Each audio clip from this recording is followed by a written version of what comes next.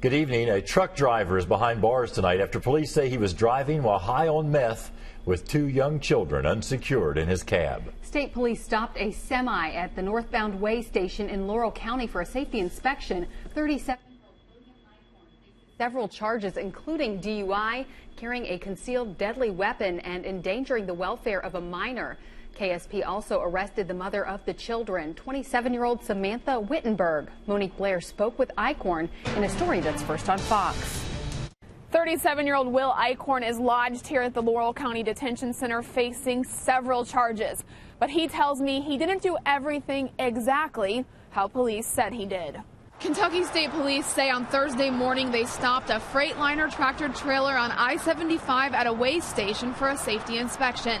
Police say when they approached the semi-truck that Eichorn was driving, they noticed a 7-year-old and a 16-month-old child inside the sleeper compartment of the truck, not properly secured. Police say through their investigation they determined Eichorn was operating the truck under the influence of methamphetamine.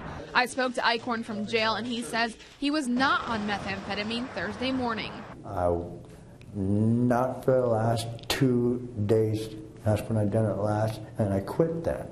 Eichorn says he did take caffeine pills. I took the awake pills I bought at the Pilot truck stop. Okay. I took 8 of them that morning.